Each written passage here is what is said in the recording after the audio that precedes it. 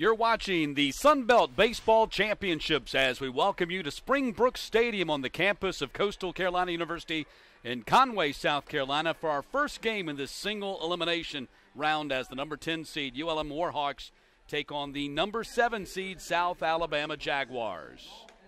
Beasley at 337.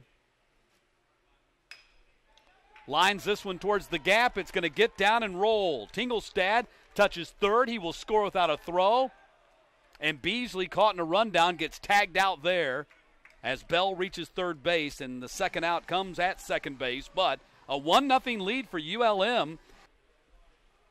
First pitch to him, knocked down by the first baseman Davis Wells, and he throws to the plate, not in time, and a run scores.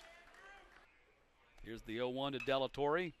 Towards the hole, knocked down, the shortstop throws, wild to first base, ball goes to the dugout, and coming home to score, the Jaguars' first run of the ball game is Dakota Daly as Delatorre reaches second base. You wonder how that clubhouse is with all these new players coming in from different teams across the country, different philosophies, but he said it has not been a problem for this team. That ball is socked into the corner. Let's watch Jordan. Let's see how far he gets. He's going to get to third base. He's going to get the wave sign. Throw comes into second. Now to the plate, and Jordan is going to be safe. Ball hit down the line. That's a fair ball. Montiel is going to come around third. He's going to score. Wilson's going to pull in at third, and it's now 3-2 as Sandel has an RBI double. Here's the 2-1 from Martin. That ball is hit to center field for a base hit, and we are tied. Sandel will be stopped, and now it's bobbled in center field, and Sandel will score, and the Jaguars have taken a 4-3 lead. With the change on the pitching mound. But Nick Lewis has been a much hotter hitter than Bennett Shell lately. Base hit up the middle. That'll plate the 5th run of the ball game for the Jaguars as Davis scores easily. RBI single for Lewis. And now a 4-run inning for South Alabama. 2-0, back up the middle, base hit. Here comes Daly. He will score without a throw, and it is now 6-3, a 5-run bottom of the 5th for the Jaguars as Powers delivers the RBI single. We talked about parity, and Barrett hits that to center field. That's a base hit. 1 run in. Kaufman scores, and so will Prosowski, and it's now 6-5. A 2-run base hit by Barrett. It's his second hit of the game. The number 9 hitter in the order coming up big for the Warhawks. I always said his ability to control the bat at the number 9 spot there, kind of a second leadoff guy. Coach Federico told us that same thing about him. It's his ability to knock guys in and kind of turn the lineup over, and not only turn the lineup over to the leadoff hitter, but also pick up a couple key runs right there. And here is Chad Bell, the home run leader in the conference with 18 on the season. Ball gets away from Powers. Racing home is Barrett, and we're tied at 6. Infield in. As hard as you hit the ball, you want to see these guys in. Chopper gets over the head of Daly into right field. Another run in, and the Warhawks take a 7-6 lead on the Chopper infield single by Chad Bell.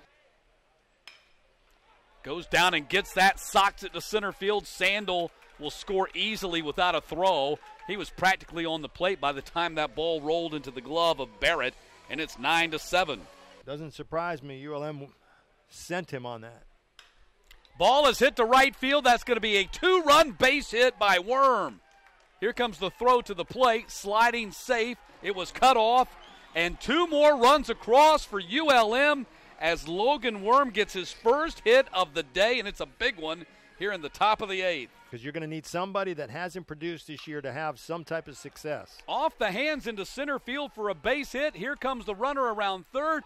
Throw to the plate. It's going to be cut off. Another run in as Worm slides across the plate. It is 12-7. Resiliency, he gave up the 5 spot and then kind of bounced back and put up a big inning right there. So proud of our guys just with the effort that they put, didn't panic and all that kind of thing, especially after giving up the 5 runs. And then the 3 runs later on in the 7th inning were huge as well. What did it mean to see Joey, to see Braden, Andrew in particular, play the way that they did today? Yeah, we had a bunch of 2-out hits that I was proud of. Logan Worm had a huge sack bunt that was big, and then gets a 2-out hit later on in the game as well. So some of those little things, it wasn't any really big hits. It was just some small manufactured stuff, and we were able to execute. We were talking just right before they came to us. This is your first time in the Sun Belt Conference tournament as head coach for ULM, so this is your first victory. I want you to take a moment, kind of think about what that means not only for you, but the strides that this program has taken to get to this moment. Yeah, it's a tremendous hard effort by our entire administration, our coaching staff. I think we work extremely hard, but everybody works hard, and just proud of the effort that our guys put together. And this group, you got 27 new players that came in from 13 different states. So it's been a whirlwind. But at the same time, now we're in the big tournament, what we call now having a chance to play tomorrow.